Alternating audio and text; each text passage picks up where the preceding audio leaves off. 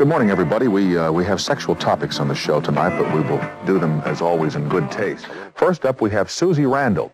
Here is a woman who did it all. She was a model, a nude model, then she became a high fashion model, and then she became a photographer, and she somehow convinced Hugh Hefner to use her pictures, but she would sell them to him only if he brought her over from London. She had taken some photographs of nude models there. I guess the ultimate achievement in her career was that she shot herself with a camera for Hustler magazine. I want to find out about that. How do you do yourself for Hustler magazine? Maybe stop action, but she'll be out here in a couple of seconds, and then Gloria Leonard will join us a little bit later on. Now here is a woman who has been a registered nurse, a fashion model, a nude model, most recently a freelance photographer, who has snapped titillating and scintillating photographs for the magazines that include Playboy, Penthouse, We, Hustler, and Chic magazines. Her name is Suze Randall, and she has chronicled this weird, strange, varied, and interesting career in the new book entitled simply Suze, Sexist, about which she says all the filth in this book is true. And this woman actually shot herself for Hustler magazine. How do you do that? Is it a time switch on the camera and then you run around in front of it? Well, you could do it that way, but that's kind of exhausting. You've got to build a cable release. You've got a camera on a motor drive, on a tripod with a mirror behind, and then you have a cable, and you've got to put a button. You've got to actually build it. You can't buy it. And then you just press the button whenever you're sort of ready. Mm-hmm. And the mirror behind and then the camera turns itself. And the mirror behind the camera tells you whether you're ready or not. Yeah, so you've got all the creases out.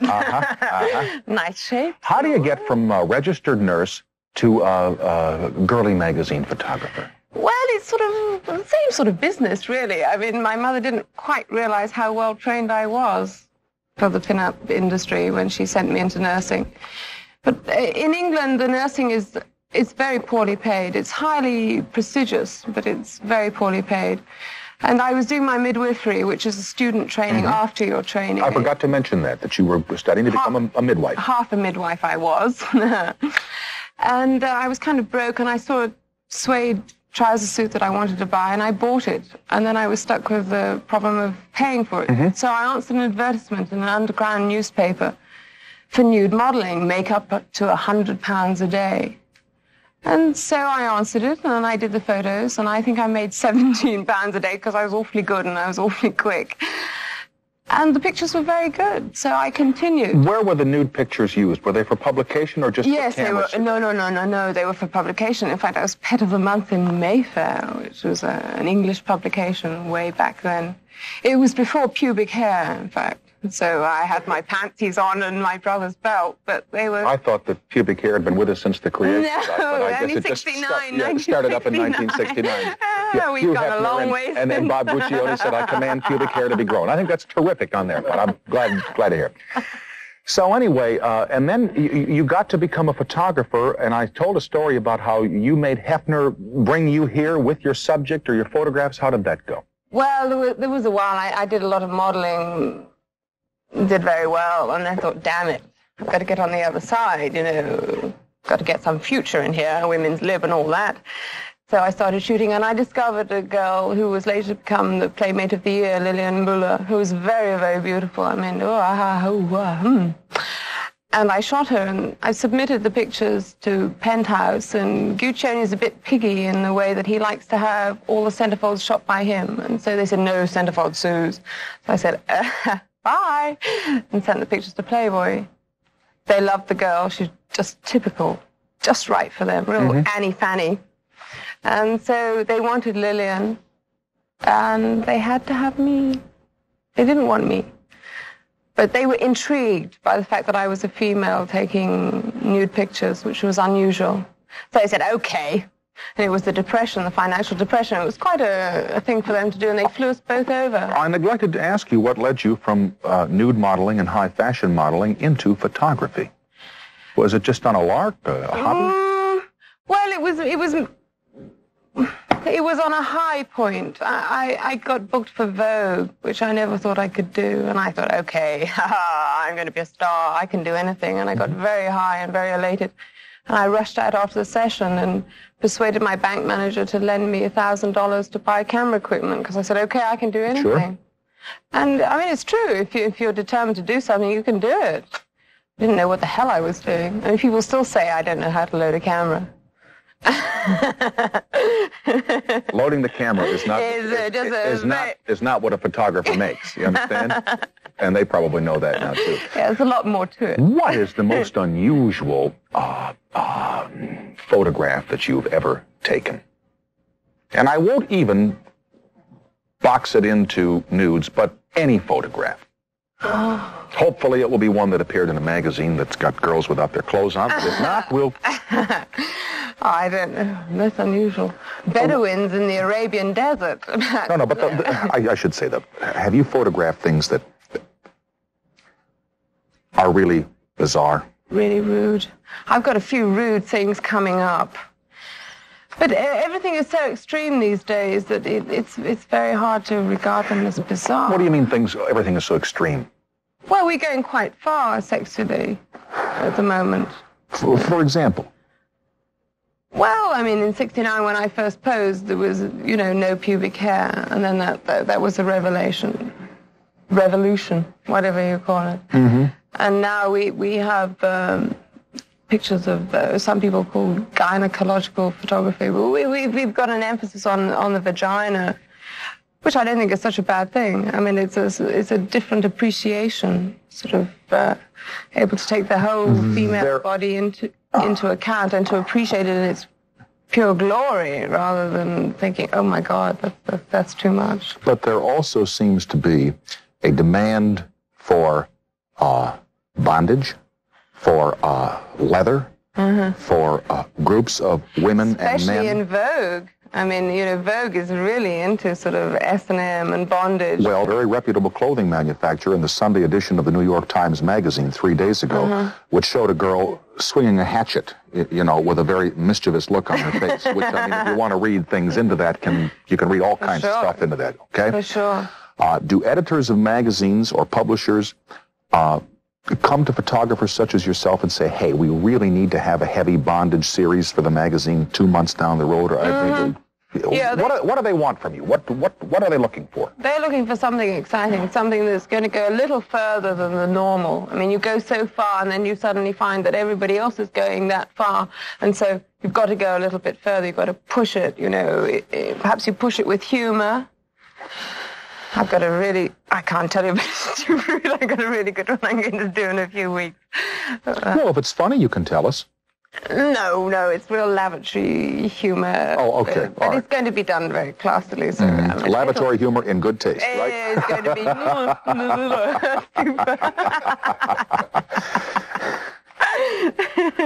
Yeah, I mean, actually, you can go quite far if you do it well.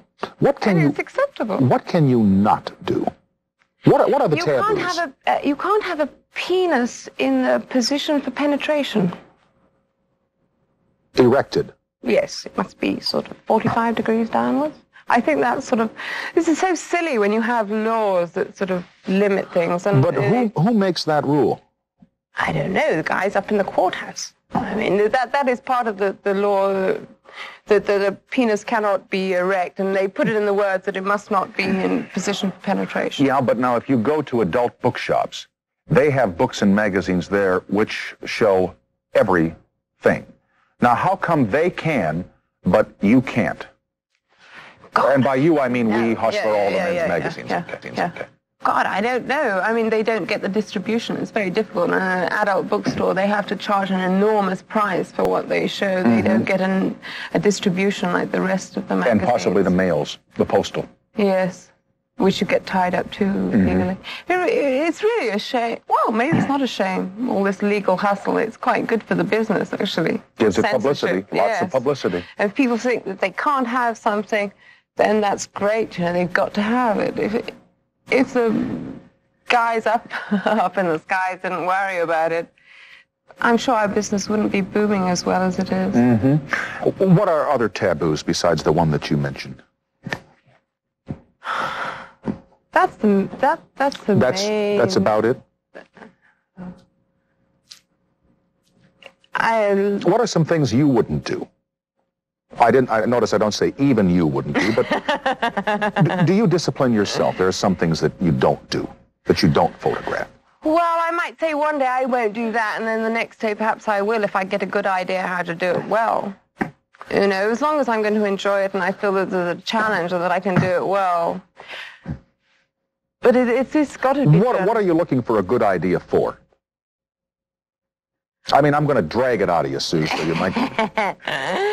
Well, I've got to come up with something new. So, I mean, you've actually got to go a bit further. You've got to sort of shock people. I mean, that is actually the main thing about Hustler is its shock appeal. And the main danger for Hustler also is as we're becoming so chic and we're becoming accepted that you've got to go further and further. And how far can you go? We'll be right back after these announcements. No offense. With Suze, one of the only, if not the only, woman photographer of layouts for men's magazines.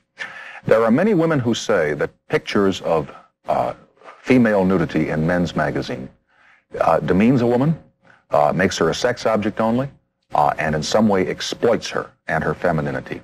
How do you feel about that? Well, because you're a profit-making person. You're a woman who works for herself. I've exploited myself. All right. Many times. Well, I can understand the opinion, but the people that I deal with, I get a wide variety of girls that come to me and the girls that pose for me. And they vary from girls that are very broke, who need money, to girls who perhaps are not broke, who feel that they're ugly and that get a great kick on showing themselves to their friends that I'm not, oh, blimey, bleep, I'm not ugly, I'm beautiful, I'm incredible. And the way I approach it is to exalt the woman and to make her as beautiful as possible. It's in a sexual way, obviously, but that's the way we operate anyway. I mean, we want men to be turned on to us. We want to be loved. And it's great. It's great fun. I mean, and until I did a nude layout, I didn't realize I could be a model. I had no idea what to do with myself. I lacked confidence. It does give you confidence. It puts you through a number, and you come out, and you're the center of attention. You're a queen for a day, for 2 days, for a month when you get published. It's great. Is it hard to do the first time when you're a model, a nude model? For you, was it? Well, I was kind of a natural. I didn't know about it. I'm an extrovert and a show-off, and I really got into it. Some girls, you're shy at first. You're nervous. I mean, you're with strangers. Yeah. You know what I mean? Yeah. But you get to know them really quick.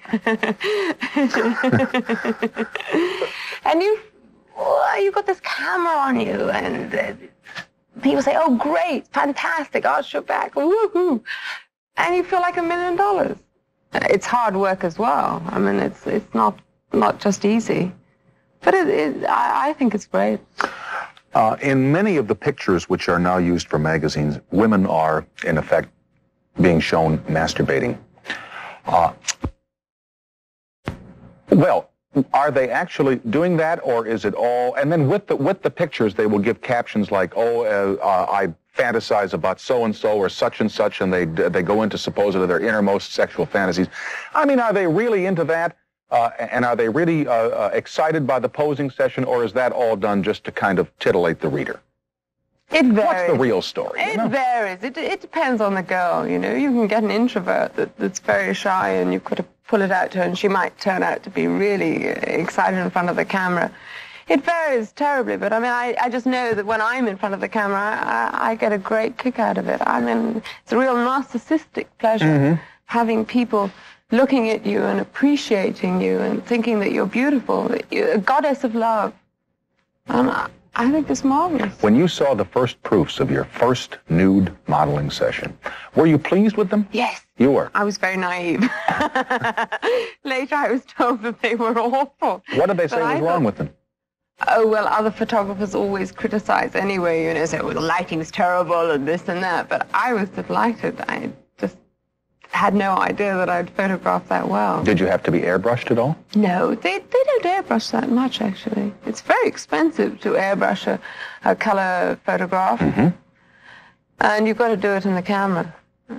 technically. How about makeup? Do they use a lot of makeup? Yeah, we use quite a bit of makeup. If you got a bruise or something, you banged against the door, you just make it up. Makeup is very, very important. That helps everything go smoothly.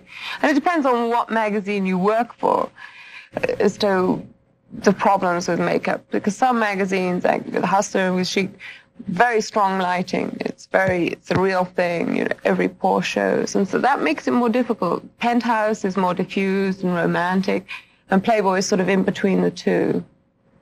So it depends what magazine you're working for. Have you shot any layouts for Playgirl which features male nudity? No, I've done a cover for Playgirl, but I haven't done any male nude layouts. Why not? I like photographing men. I love photographing men. It really turns me on. But male nude, well, there's been problems with Playgirl. Men aren't sex objects. They're power objects. I mean, we love men for their power, for their charisma, for what they're going to give us. But we don't really necessarily love them for their bodies. I mean, that's secondary. Nuts.